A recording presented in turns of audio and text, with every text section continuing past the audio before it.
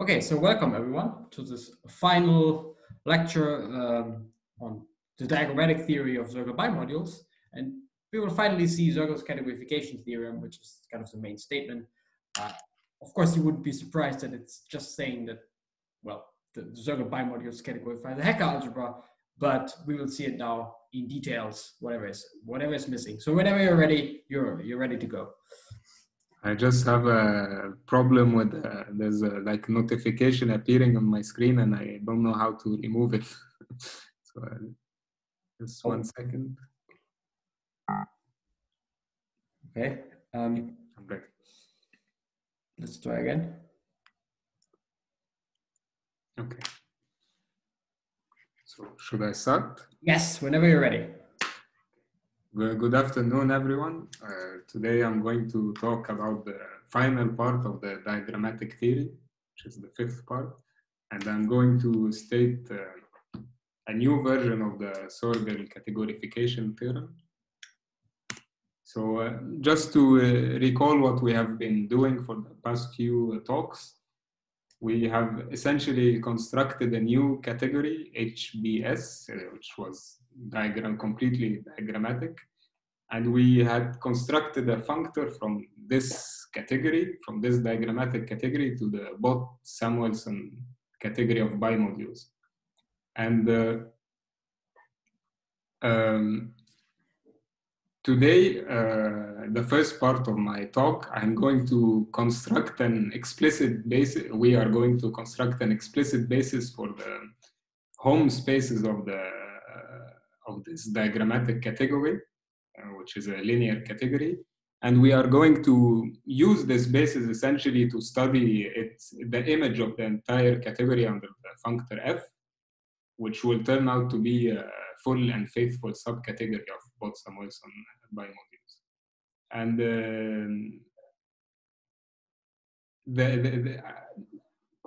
the basis itself would play a role in showing this, that the functor is full and faithful. And this is the first part, is going to be the topic of my first part. The second part, we have seen that in some sense, the Karoubian envelope of the Bott-Samuelson bimodules is the Soergel bimodules. And we're going to, the authors of the book have tried to look at something like the Karoubian envelope of this diagrammatic category, and we'll do the same and hope for the best. And essentially, we're going to get a very nice categorification theorem. So, and it would be completely analogous to the Soergel categorification theorem that has been mentioned last time. Okay, but in order to start talking about the basis and all that, we have to recall a few definitions from the earlier parts of the seminar. And the most important and perhaps the only one that we're going to need is the notion of the Brohat order. So given a Coxeter system with Coxeter group W and the generators S, and suppose we have two elements X and Y such that the length of X is less than the length of Y, and that there exists an element T such that XT equals Y, then we say that X is less than Y. And this relation gives can be extended transitively by following. This partial relation gives gives the W a structure, a directed tree-like structure. So there's a picture here which is not accurate in any sense, but it just shows that it's like a directed tree. So, and we can follow the relations across the direction of the arrows in order to compare two elements if one lies on top of the other in some sense. This is the Brohat order, which is really crucial. Okay. We also need the notion of, there was a particular way we could have attached decorations to sub-expressions of words in the group.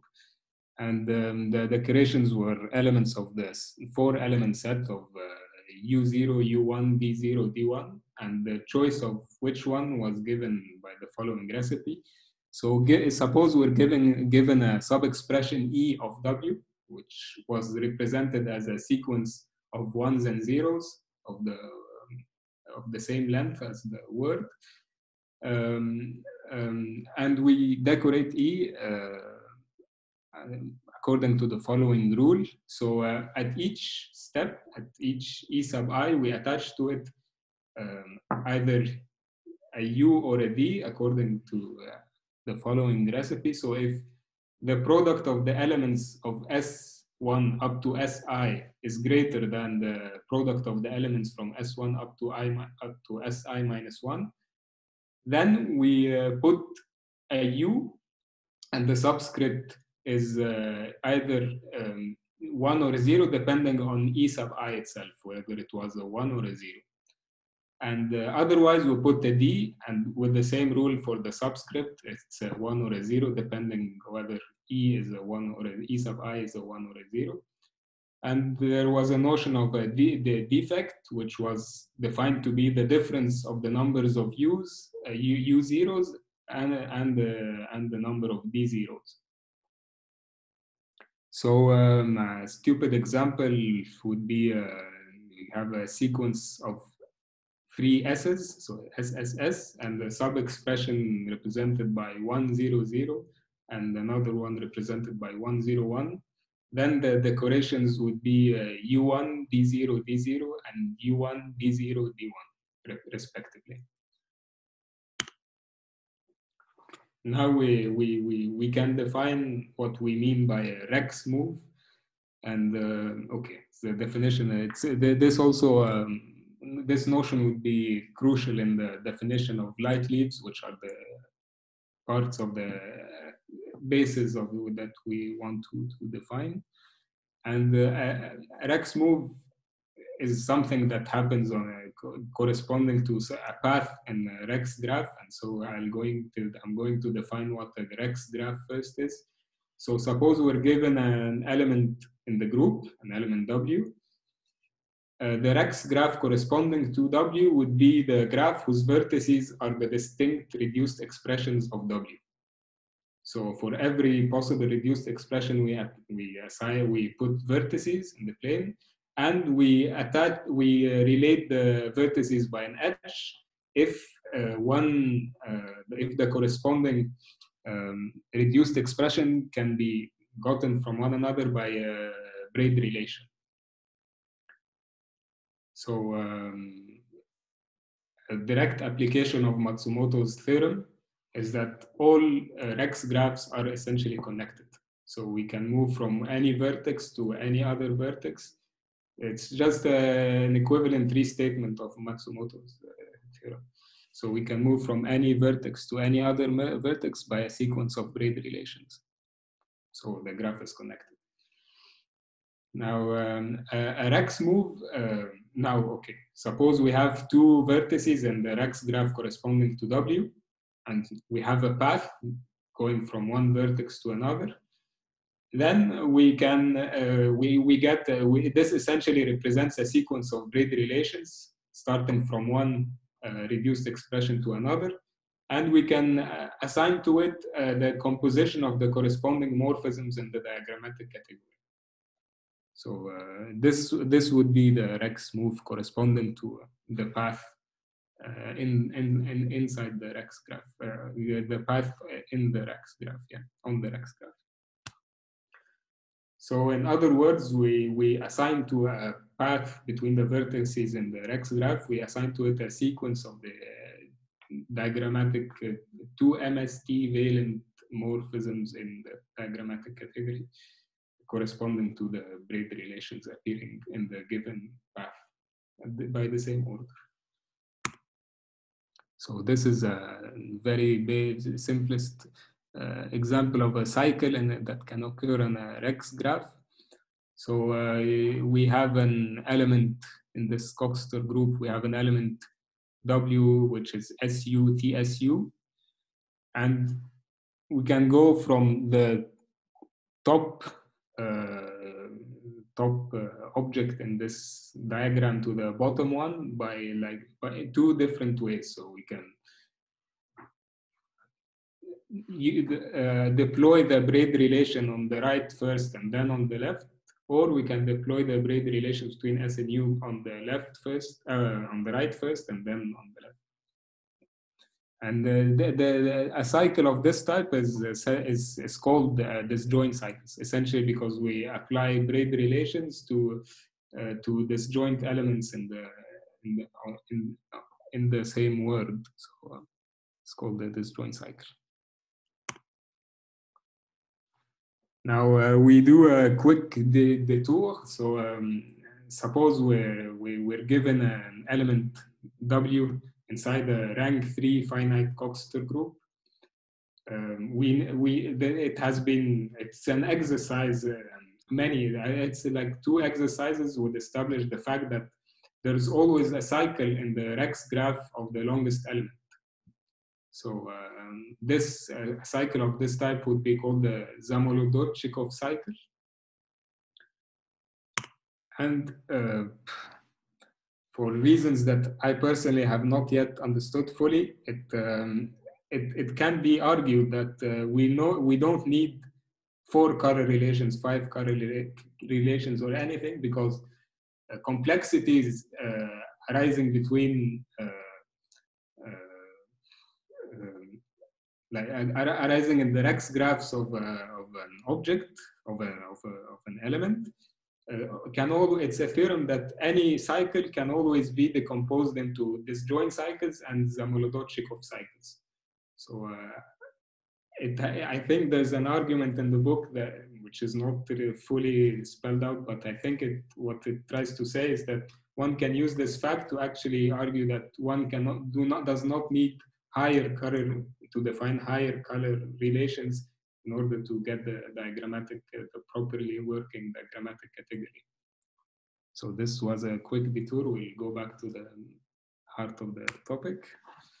Now, the Lebedinsky's light leaves, which are the elements that we're going to use to construct the bases. We start with an expression and the W and the sub-expression E, and suppose that it evaluates to an element X in the Coxeter group.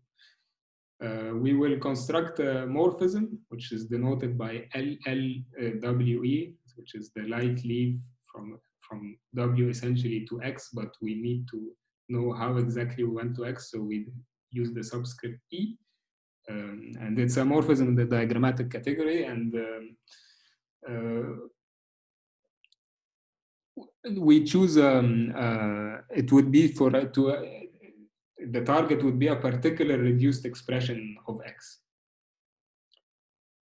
And it will be constructed in such a way such that the degree of LLWE would be the defect of this sub-expression. Okay, now before we define it more, go inside the definition itself, one philosophical consequence is that we can take the dual of LLWE by flipping the diagram and get essentially a morphism from the reduced expression for X that we started with to W. So it's in the other direction.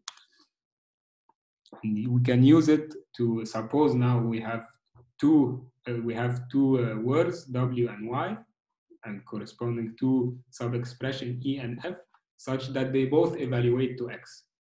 So we can now compose LLYF, the dual of it. We can compose it with LLWE, since they both factor through X. And this composition we will denote it by bolded LLFEX to denote the particular sub-expressions that we are talking about, and the element that they factor through, which is X, in the superscript. And it takes, by definition, the word W to Y. And the diagram is drawn like that. It's a trapezoid. It's a trapezoid, and on top of it an inverted trapezoid, and the choice of a trapezoid to denote to represent one light leaf is because if you think about it, the light leaf, a light leaf always takes a word to another with length less than or equal to the starting one. So it's a trapezoid. And then, okay, we factor through a smaller one, and then we might go back up in the Brohat order. So that's why it has this hourglass shape. Okay, so now we need to give an actual definition. So we didn't yet say it. So before I start saying the actual definition, there's an important remark actually, but it's not that it is shown later in the book that it's not that important, but it is important still for us to make sense. Is that okay? The light leaves will be defined sequentially, inductively. It's an inductive construction, and at each step it's a sequence. Okay, we get a sequence of morphisms, and at each step each morphism will have a source and a target, and we need to choose at each step a particular reduced expression for the source and for the target. So which might not actually, at each step they might differ. So for example, if xi if x appears in the ith step, and it reappeared at the ith plus 1 step, then we could have chosen the different reduced expressions for both of them. So this is why we need to define the notion of a Rex move in order to go from one reduced expression to another, but more on that shortly. Now, okay, we start, the first step is to define a morphism between the two empty words, which we just say it is the identity. So we define it to be the identity in R. Now, suppose we have constructed the first, the k-1th element, k-1th morphism, and we want to define LLK. So suppose we know how LLK-1 maps the word composed of the first k-1 elements, and suppose we know how it maps to x sub k-1. X sub k-1 here, I mean it's the corresponding reduced expression for the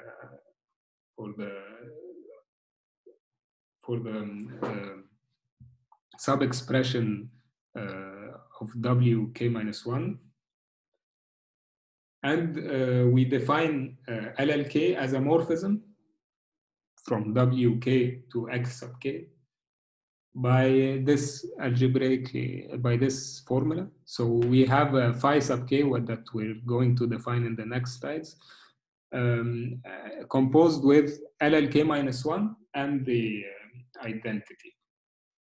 I mean composed, I mean concatenated next to each other diagrammatically. So it's a tensor product. So it's appropriate to. Now diagrammatically, what I've said is pictorially it's clear by looking at this picture. So this is a much nicer description of what I was trying to say. And the LLK corresponds. Yeah, thanks, Lihan. Thanks. Yeah, I needed 3 points. Yeah. Okay. So it's a much clearer diagram. So yeah.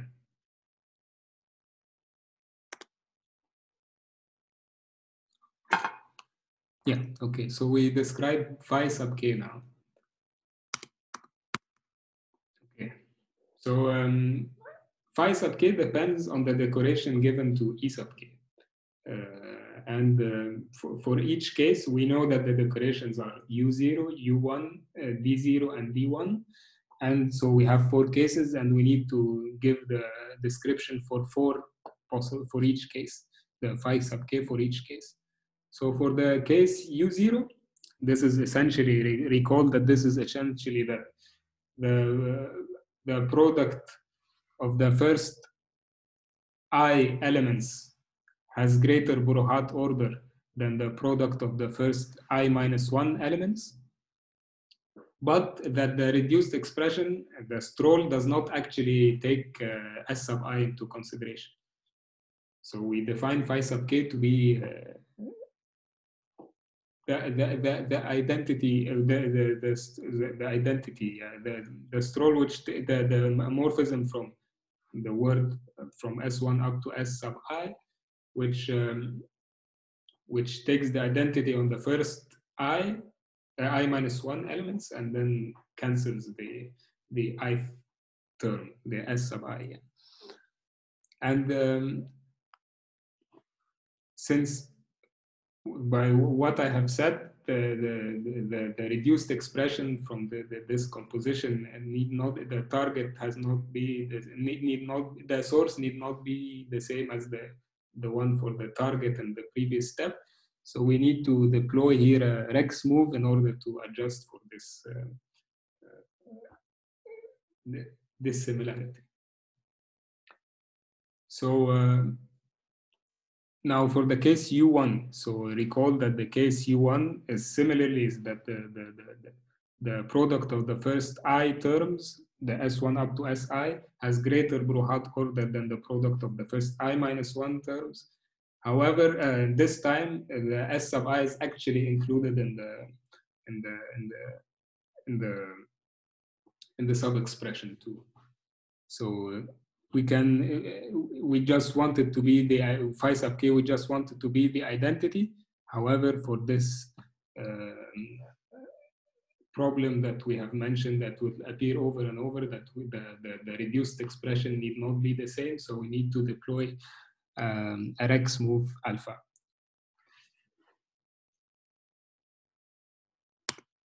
Okay. Now the third case, D0. Now recall that D0 is the case that the Brohat order of the product of the first I terms is less than the Brohat order of the product of the first I minus 1 terms. However, S sub I is not included in the sub expression. So now this morphism is slight, it might seem a bit complicated, but it's not. So we know from the earlier theorems that if W, for example, suppose in another word, if Y is a reduced expression and is a reduced expression, and the YT has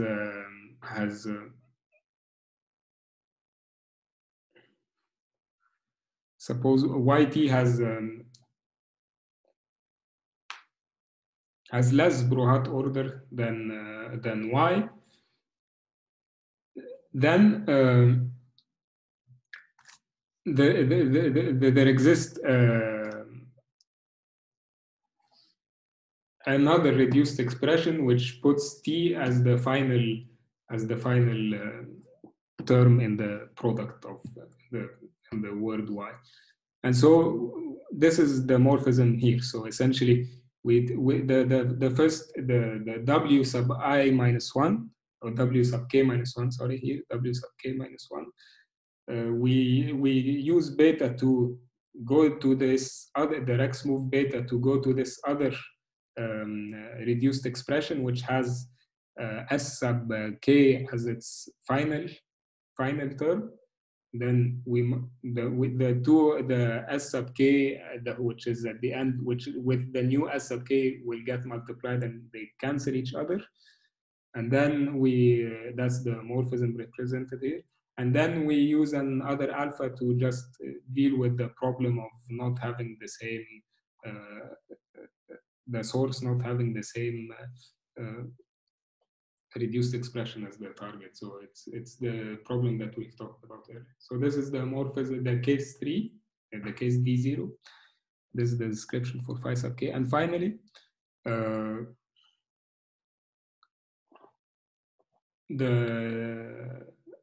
Oh, sorry, I said something wrong. They don't multiply and cancel each other. They are joined to be the same.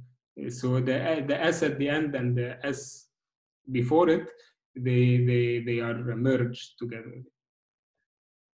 So so I am very sorry for this. And the fourth case, the D1 case, is the case where they multiply together and cancel each other out.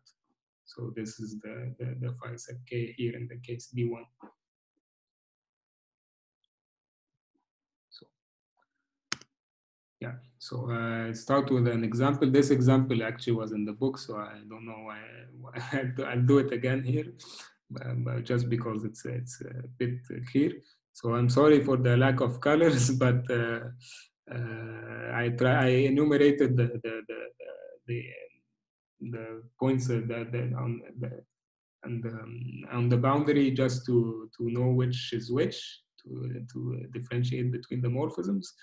So we start with a word STS, UTU, and then T at the end, and we don't take a sub-expression. So the corresponding decorations are U1, U1, U1, U1, and the final two are the D1 and D1. So applying the operations that we talked about. So first,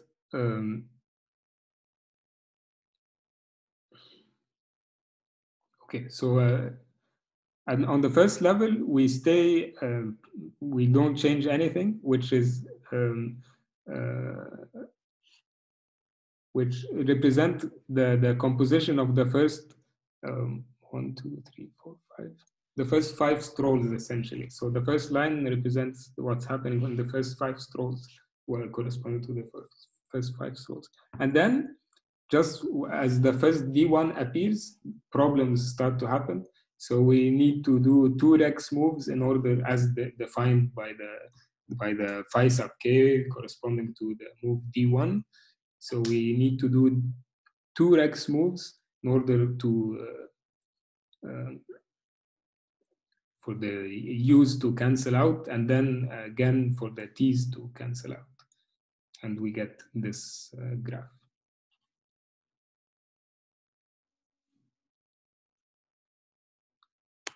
Okay.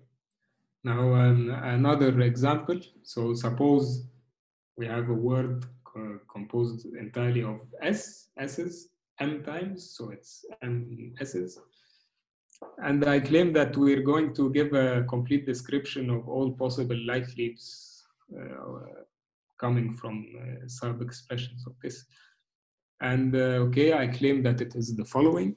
So it's the tensor product of A1 up to AK and tensored with B, where each A sub I is of type 1, as you can see in this picture here. I'll comment on this diagram in a few seconds. And B can be of type either type 1 or type 2. And moreover, we need, of course, the condition that M is the sum of the sources in B plus the sum of the sources in A sub I, the overall I. And let me explain what I mean by type 1 and type 2. So essentially, all elements represented by dots here can be either any number of them. So if they can be either 1, 2, or even 0. So that's the important remark. And it's just by direct computation, because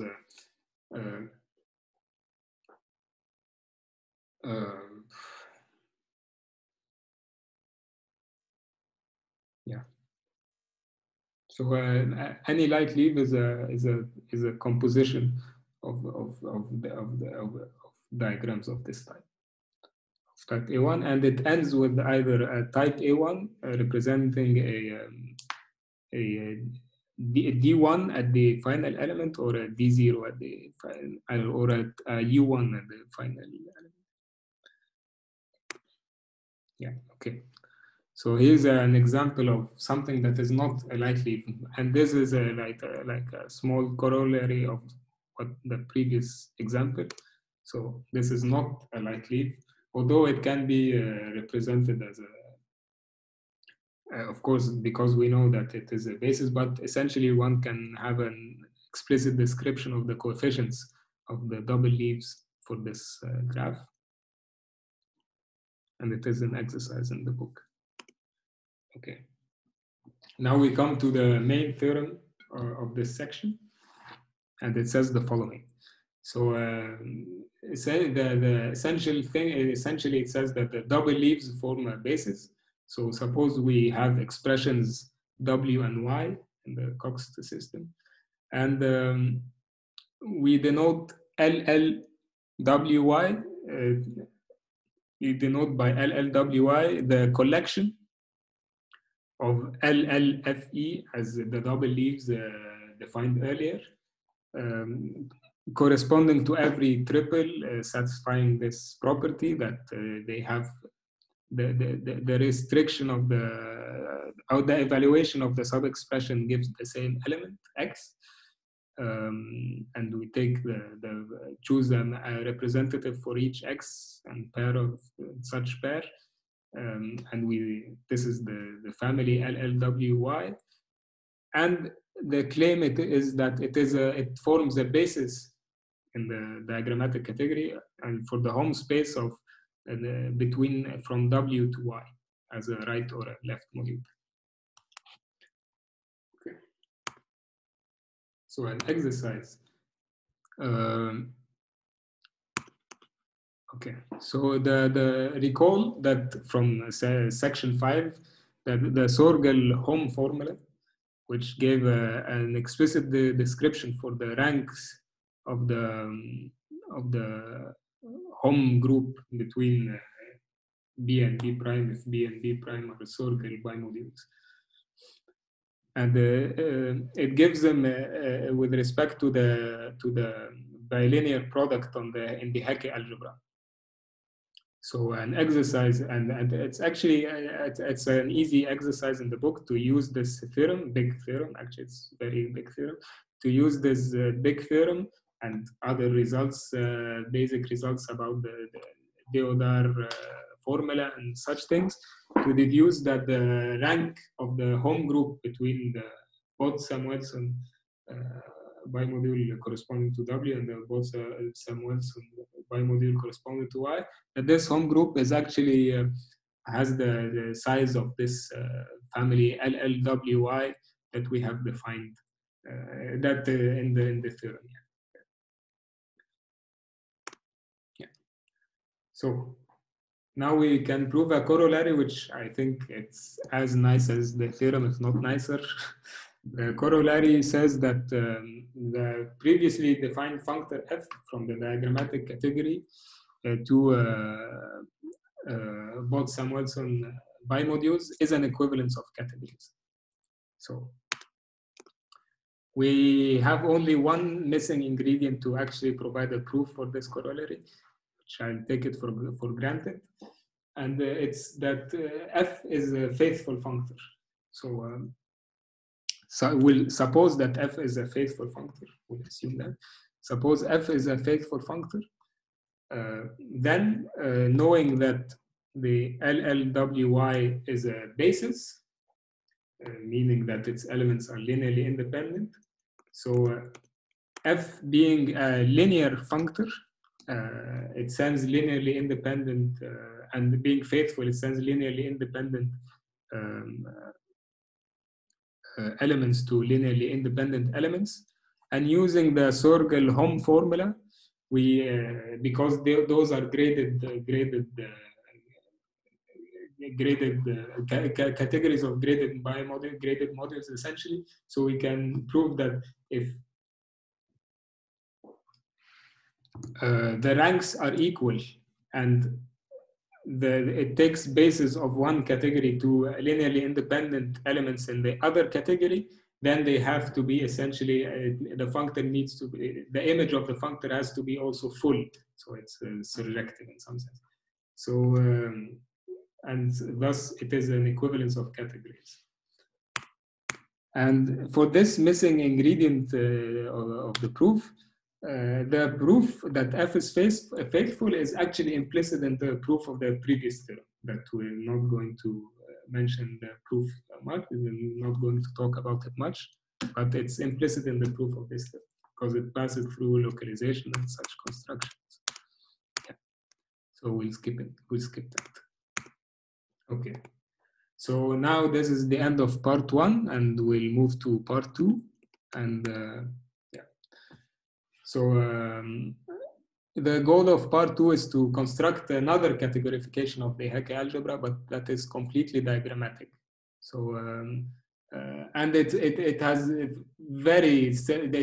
essentially the same properties as the Soergel, the first Soergel categorification that we have seen in the section 5. So in order to, okay, so I want to just define a new diagrammatic category, which we will get it from the old one, HBS. And to actually define it, I need just to define a few, to give a few definitions. So recall that a graded category is one in which all homomorphism sets are Z-graded abelian groups, such that the composition of an I of degree I homomorphism with a degree J gives a degree I plus J homomorphism. And okay, this is the first definition. Second one is that to a pre-additive category, a shift functor is like an it's like okay, so it's for every x in C we can assign to it an element x1 shift, and that it has an inverse, so it's an isomorphism. So one can to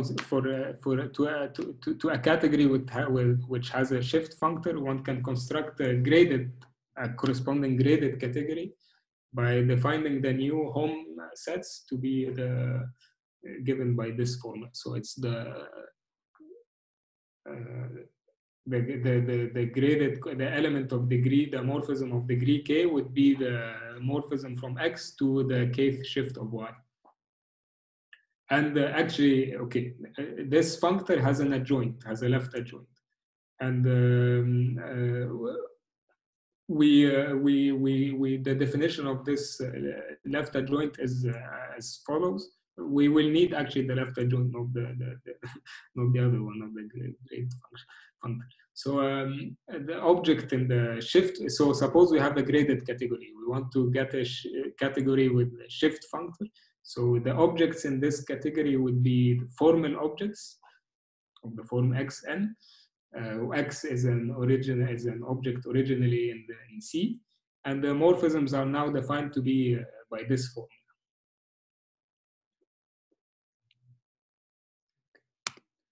So now we can construct the diagrammatic algebra, the general diagrammatic algebra from the Bodson-Wilson diagrammatic algebra in 3 steps. So first we apply the shift functor, not the shift functor itself, but we give HBS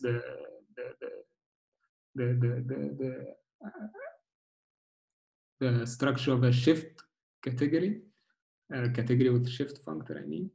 And then we take the additive closure of this category, which means that we just allow for, it's a tool to allow for direct sums.